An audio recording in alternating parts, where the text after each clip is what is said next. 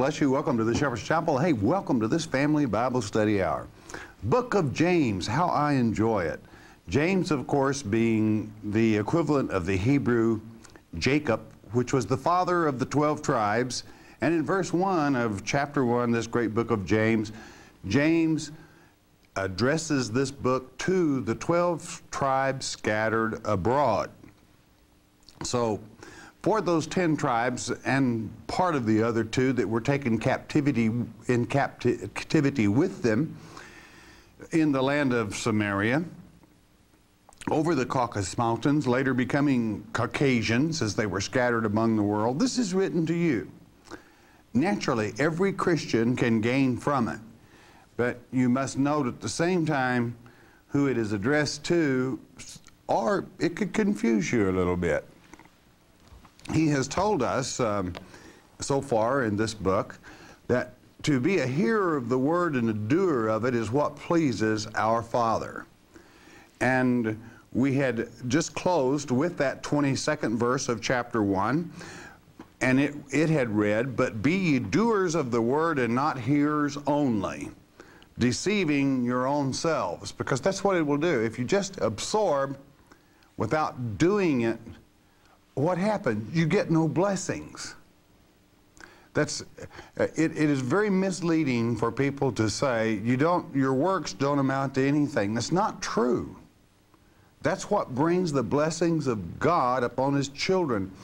As in that famous chapters in the Gospels of He knows every sparrow that falls, and He dresses the very flowers of the valley far more beautiful than even Solomon or David was dressed. And He said, you do these things, don't worry, and so forth, and I will add all these things unto you. In other words, after the doing, He does the blessing. All right, got it? With that thought in mind, let's ask a word of wisdom from our Father, and let's pick it up, chapter 1, verse 23. Let's go with it. "And if any be a hearer of the word, and not a doer, he is like unto a man beholding his natural face in a glass." Now, this word glass in the Greek means mirror. In other words, it's like in the morning, when you wake up, you look in the mirror, perhaps you're getting ready to shave, the other gender, you simply look in that mirror, and you see what? You see an image. You're seeing, and then what happens to the image, as we're going to, well, let's cover 24 and then we'll come back to it. I want you to picture that so far. It's kind of like a man walking up and looking in the mirror, if any be a hearer of the word and not a doer, and looking in a mirror. Verse 24, "For he beholdeth himself," he sees himself in the mirror, "and goeth his way," he walks away, "and straightway," that means immediately, "forgetting what manner of man he was." In other words, the moment he walks away, that picture fades away. There's nothing there. And so is your mind. If you do not, as you hear God's word, put it to practice in your life with faith to know, hey, it's true. It works. This is where true knowledge is at. This is how I receive the blessings of God, and everything works to my benefit. All right? Okay, so he looks in the mirror, sees himself. At the same time, let's go just a little deeper in this. What can self do for you?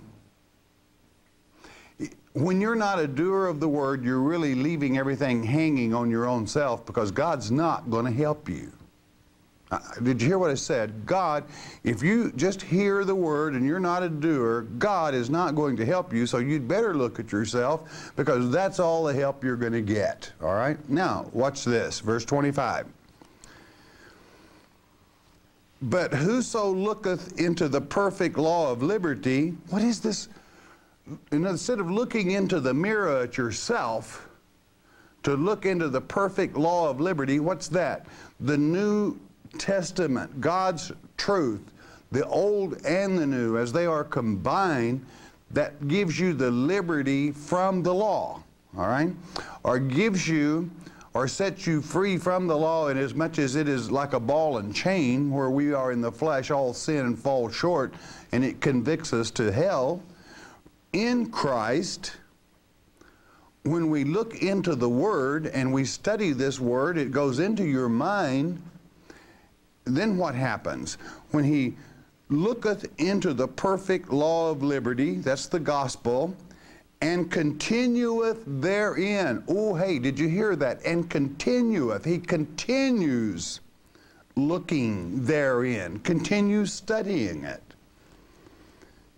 He being not a forgetful hearer, but a doer of the work, this man shall be blessed in his deed. He's going to be blessed indeed for certain. There is so much in that that I can attest to. If you look in the Word, as he has said earlier in this very chapter, God will bless you and you will be able to absorb that wisdom from his Word. And instead of looking in a mirror at yourself and depending on yourself for salvation, if you'll get into the Word of God and look into it, then it literally imblues itself in your mind, whereby that you can recall those truths as you need them, God's promises, because he'll keep them, regardless of what trouble you might get into. Whenever you repent, ask his forgiveness, and get yourself straightened out. In other words, the wisdom and the knowledge. I can attest even to this fact, and perhaps I shouldn't, and many may call it a digression, be that as it may. I spend a great bit of time, I have in the last 40 years, in studying the Scriptures. And I suppose I would have to say it was a gift from God, because looking into this law of liberty, the law that makes me free, then if I'm talking to you, but after having spent all that time looking into that law, the Scripture, then literally if you ask me a question concerning a scripture or a place, that page comes into my mind. And I can actually see the word and pick out the scripture that I'm looking for, chapter and verse. Sometimes it's a little vivid, and if you see me go like this, I'll give myself away. I see the page and I will say, well, it's approximately 7 or 8 verses down into it. Literally seeing that page. So the image does not go away as your face does in the mirror. But the very truth itself, the wisdom from God, as he promised that he would give it, and that, in other words, it was back in verse 5. It says, if any man of you lack wisdom, let him ask God, that giveth to all men liberally, and doesn't make light of or anything. Okay? So it does help you. That's why you do study the Word, being a hearer, but not only a hearer, a doer, and share that with others, being a doer of the Word, whatever that word may be, if it be your gift or your feel. And I certainly I do not want everyone to think I'm not really hearing the Word of God until I look up and I see a page from the Bible. Now that's a gift, and I can't promise that everybody's going to receive a gift like that, all right? Being a teacher, it's very necessary, and it's a wonderful gift that God has given me to be able to communicate that law of liberty, his Word, his gospel, to help others. But it will stay in your mind and keep you out of trouble, and who knows? He could make a teacher out of you. He can give you, if you ask, he will give that wisdom. And some are going to say, well, what wisdom? Well, I was teaching over 15 or 20 years ago that we were going into a new world order. Why? The Bible says so. There were no prognosticators in the open field of the world that could predict that could know that, but the prophets of old prophesied it, that after the parable of the fig tree, that this would come into existence very soon after that, within that generation. It's very simple to have that wisdom and the simplicity in which Christ teaches.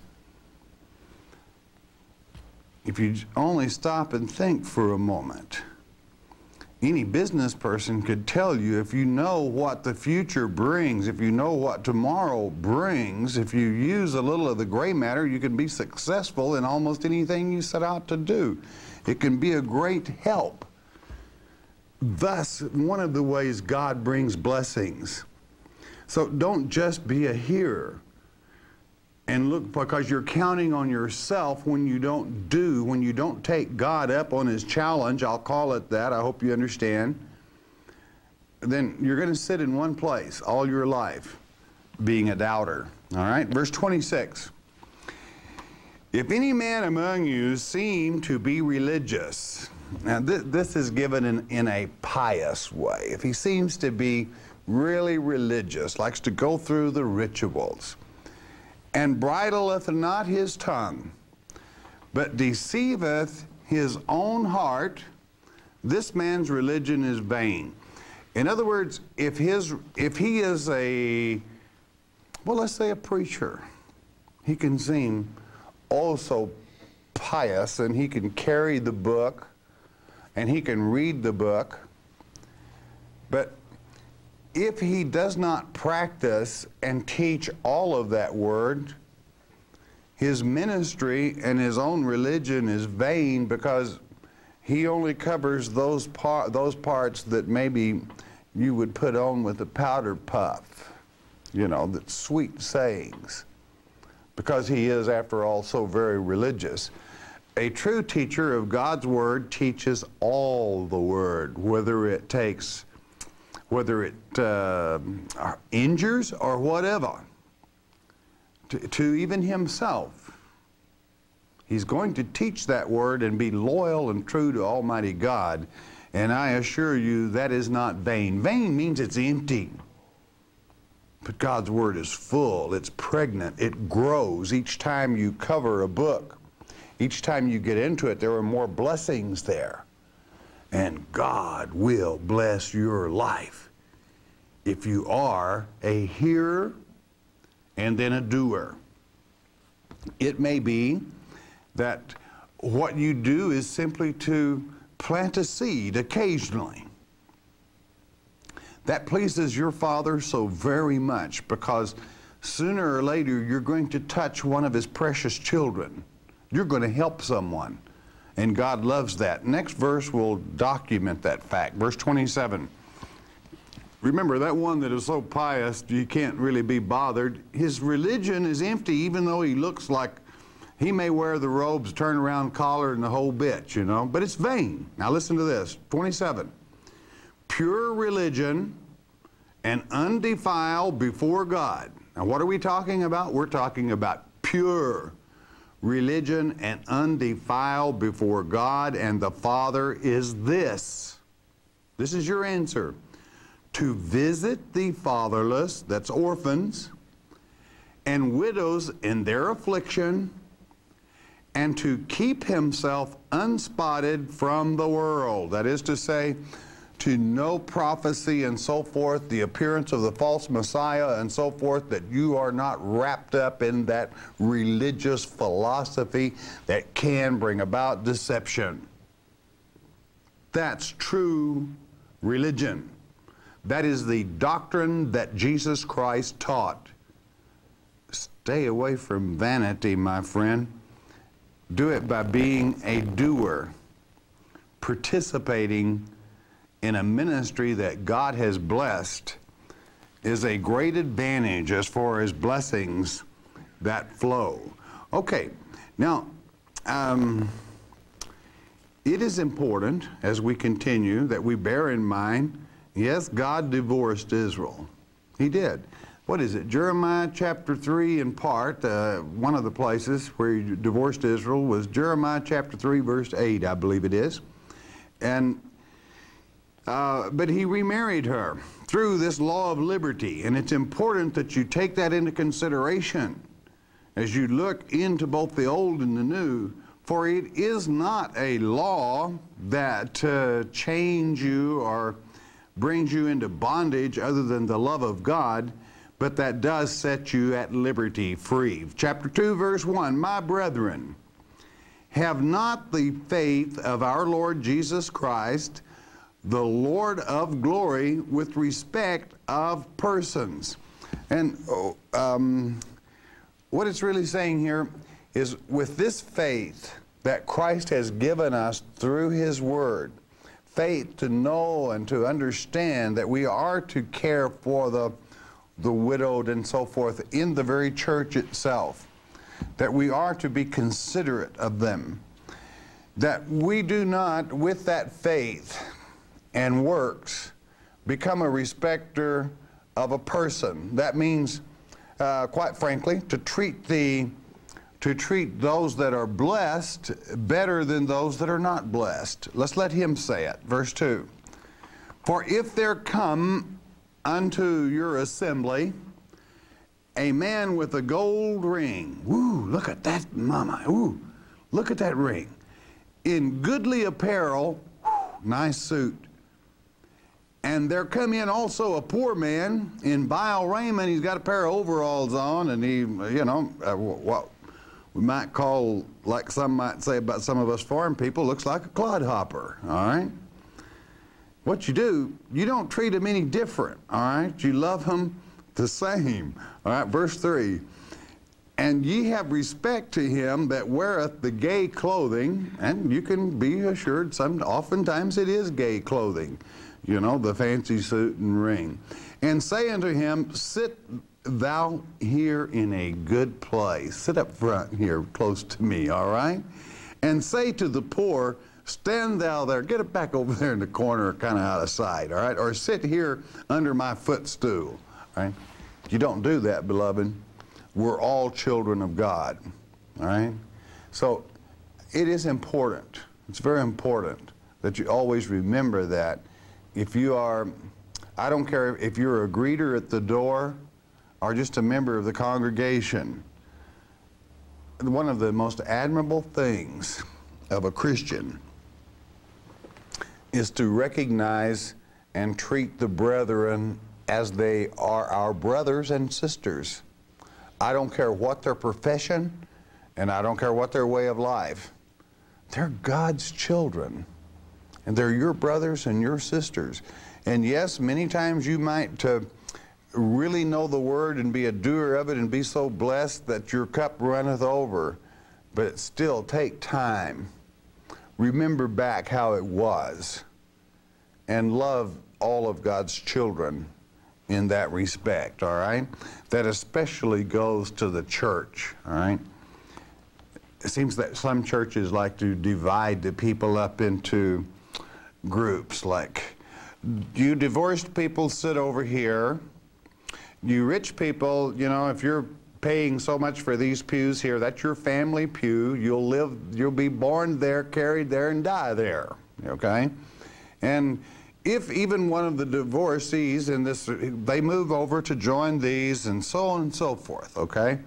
Kind of divide, hey, we're all God's children, and when someone is trying, when they're reaching out, when they're striving for the truth, for the Word, they're the same. I don't care if it's a homosexual, a prostitute, or who it is that's striving to hear the Word of God, to become a child of God in good standing. Friends, you better have time for them, all right? By that I mean, don't treat them any different in the class room where the Word is taught than anyone else. First, do you understand? They're God's children. Now, don't anyone read anything into what I have said there. I said anyone that is trying, you as a teacher or simply as a Christian had better be willing to at least give a helping hand. Got it? Verse 4. Are ye not then partial in yourselves, and are become judges of evil thoughts? This would go back to that double-minded person. If you separate people then you're just a little bit double-minded, because you've set yourself up as a judge, and it is God that will judge you. Verse 5, hearken, my beloved brethren. And I want you to note that word brethren in love, all right? Hath not God chosen the poor of this world, rich in faith, and heirs of the kingdom, which he hath promised to them that love him? In other words, the qualifications of your heritage is your faith and your love of God, not your standing in blessings or other things. However, it is connected. And it has nothing to do with rich people that are rich with the blessings of God. We should all respect the fact that God so loves them that he considers them worthy of a special blessing. But I'll guarantee you one thing, they won't act any different than anyone else when it's the blessings of God that has made them wealthy. Got it? Again, very important. What causes you? God, you know, our Father owns everything. You want to talk about wealth for a moment? Your Father owns everything there is in existence on this planet or any other planet. In the heaven or on the earth or under the earth. He owns it all. And you stand in a position to inherit it. All right? You're part of it equally. That's what the promises are.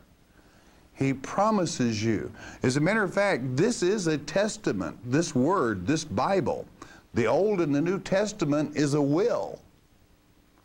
And when Christ died, the will was already put in action, and you can already begin to inherit part of your inheritance.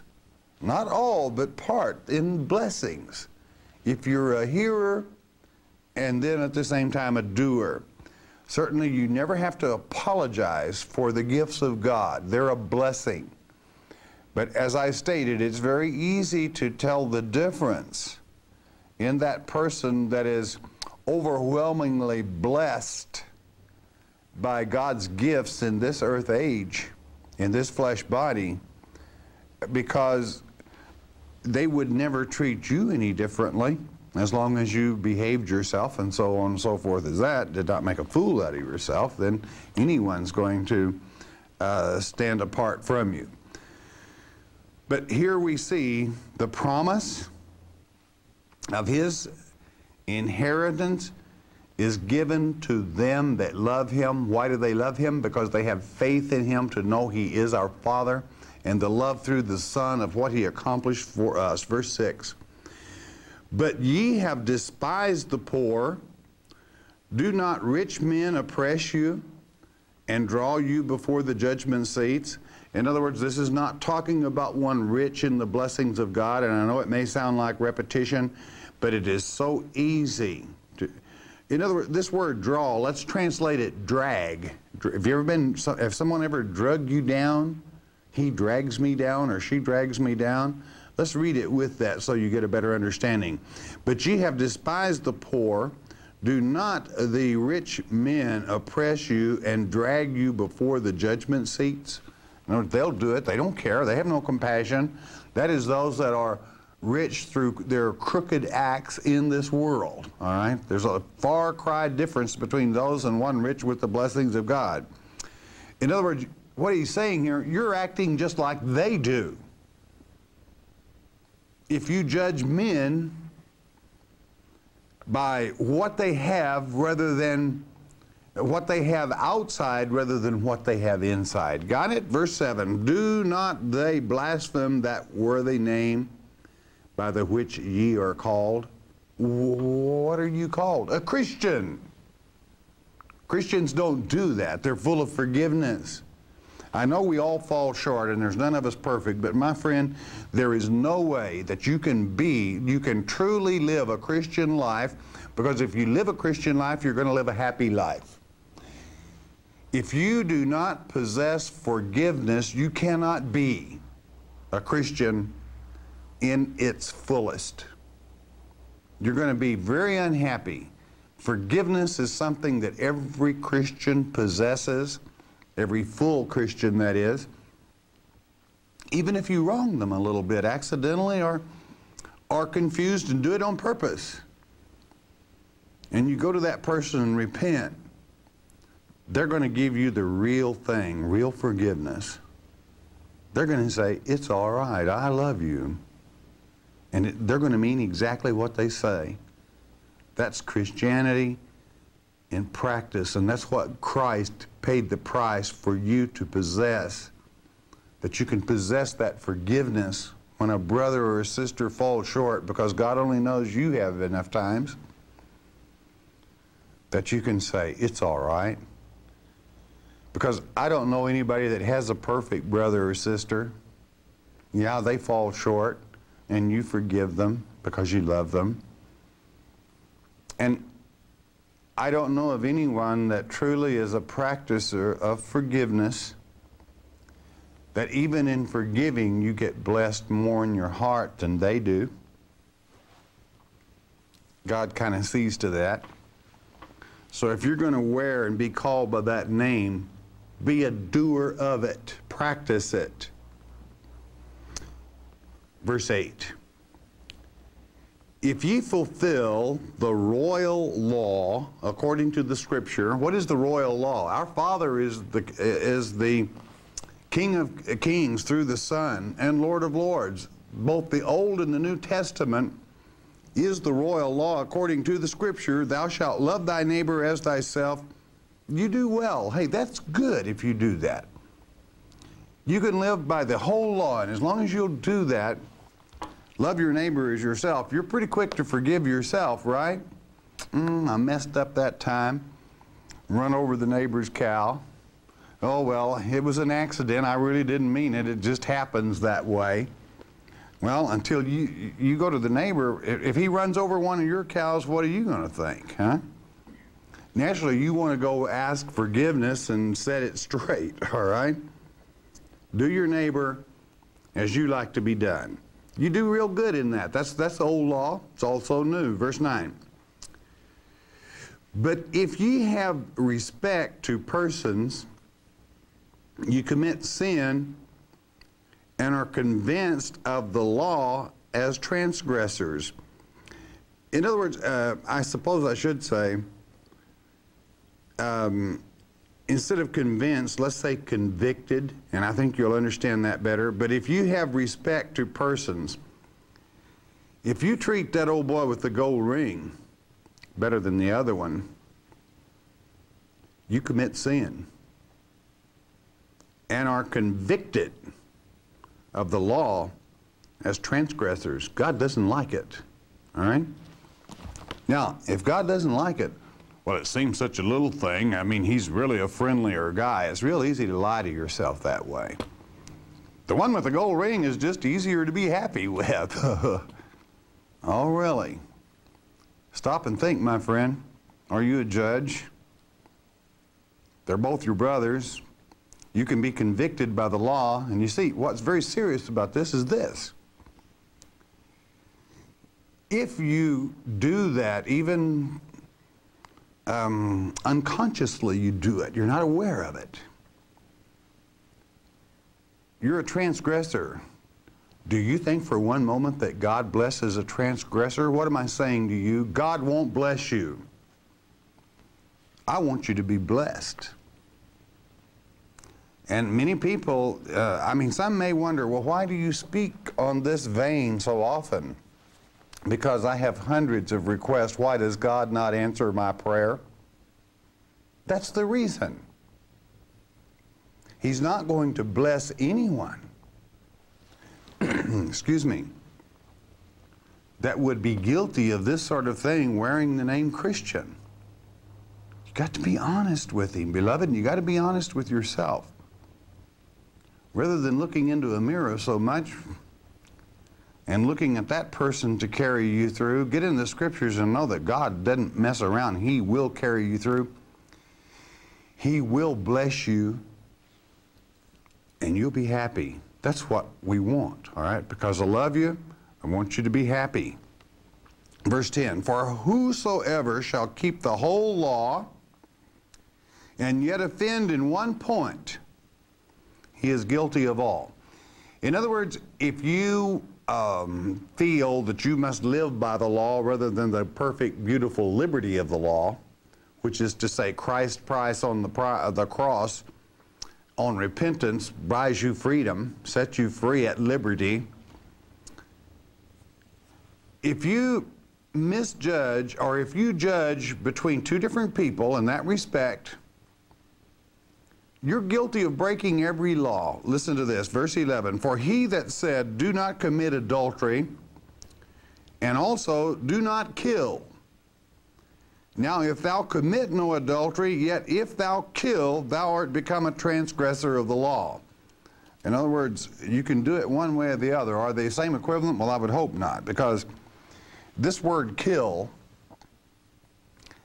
is really, it can only be translated from the Greek, and I apologize that it isn't here, is to be a murderer, for it is phonio, which comes from the prime phonions, which is to say criminally breaking and committing homicide, to lie in wait and plan a murder of an individual. God doesn't like that. Christ used the same word in Matthew 5, and you have these stooges that wear the religious attitudes at times, saying capital punishment really shouldn't be, when Christ says it should be, because they do not understand. They are willing to take this word kill without looking into the Scripture to find that in the Greek it is phonions, phonio to phonions on the prime, whereby they know what they're talking about. And when they are supposed to represent God, they do it correctly rather than 180 degrees out of balance, all right?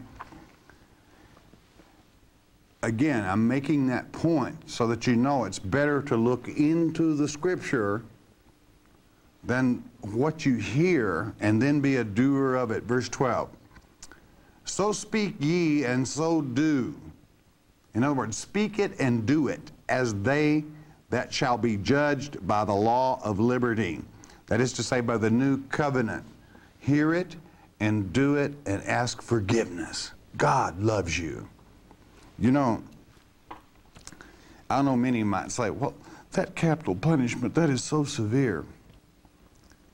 I'm going to tell you something. Somebody goes out and they take a teenage child and rape them, beat them to death. That's murder. Do you think they worried a whole lot about capital punishment? God wants them dispatched to Him. That's His orders. That's His command. That's the command that Christ gives in the Greek in Matthew chapter 5. Because God states, these things shall be seen and they will cease to happen among you. Greatest deterrent to that is, of course, as God stated, publicly done. Okay, verse 13. For he shall have judgment without mercy, that hath showed no mercy, and mercy rejoiceth against judgment. It triumphs over it. Mercy will. Why? Mercy from Christ, He that paid the price on the cross, whereby we can enjoy that mercy. Be careful. Judge people with mercy if you must judge, but it is better that you judge not at all and let love supersede even the necessity of using the word choose carefully your friends. In the congregation, you're really choosing your friends, that's well, but as to how you treat people in the assembly, that falls under a little different. They're to be treated the same and use mercy in doing so. 14. What doth it profit, my brethren, though a man say he hath faith and hath not works? Question. That's a question. Can faith save him? Now, this is other than initial justification. That is to say, I want to be saved and capitalize on that or accept it. But this means after you are a mature Christian, simply to say you have faith. We're going to go through a method here that's going to tell you exactly how you can tell whether someone does have faith or not. Verse 15, if a brother or sister be naked and destitute of daily food, that is to say, if they be lacking, and verse 16, and one of you say unto them, depart in peace, be you warmed and filled, notwithstanding, you give them not those things which are needful to the body, what doth it profit? Well, I'll pray for you. Couldn't you give them a biscuit? Which do you think is going to help them more in this case? Your prayers, done in this way, so pious and very religious, or a biscuit with God's love? That's what he's saying. Now listen to me, we're going to a deeper vein. What is the famine of the end times as it is written in Amos 8? It's for doing the very same thing we covered earlier. For rather than looking in a mirror at yourself and seeing self, look into the Scriptures, the Word of God, for as it is written in Amos chapter 8, the famine in the end times is not for a biscuit, not for bread, but for hearing the Word of God, the true Word. Therefore, there are many starving in this world today. Do we have too many people playing church? Well, I won't judge them. But have you attended them? Do they feed the Word of God there? Or is it the words of men and traditions? I don't know. You do. You judge. But if you truly have faith, you will see that the real Word is taught. And you will participate only where that takes place. Because God's blessings flow from His own Word and not the words of men, taught boldly and straightforward, whereby any one of the brethren in love can understand. Then that's giving that one what they need to sustain themselves in this generation. I want to go one more verse here. Verse 17. Even so, faith, if it hath not works, is dead, being alone. In other words, he's likening that. A starving person comes up and you said, yes, I'm a good Christian, I'll be praying for you, just go off over there in the ditch and starve. Now, is that a Christian act or not? No, it isn't, of course. Unfortunately, beloved, there are many starving people that some of you that know better participate in a group that is not feeding the starving. I'm not talking about biscuits now. I'm talking about the law of liberty. You're not seeing that that word, the true, chapter by chapter and verse by verse. There are many that do, and God will bless you. But you better think about it. Again, I receive many questions. Why doesn't God answer my prayers? Could it be? Could it be that any one of these things that we've spoken of today, you might fit in that category? Because he said, hey, as far as I'm concerned, if you judge people, and if you don't see that my law of liberty is taught, and become a doer in it, you don't have faith. What you call faith is dead. Now, this is a little semantics. It's a little word game with preachers. You know, you don't have to have works to judge your faith and your works. Hey, if you don't do any work, you ain't got no faith, friend. You're dead. And sin brings death. Think about it. Be a doer. Be a can-do type person. And wear the name Christian proudly. And don't take a back seat to anybody, because you're royalty. You're a child of the King. Dumb. It's partly yours when you claim it. All right, bless your heart. You listen to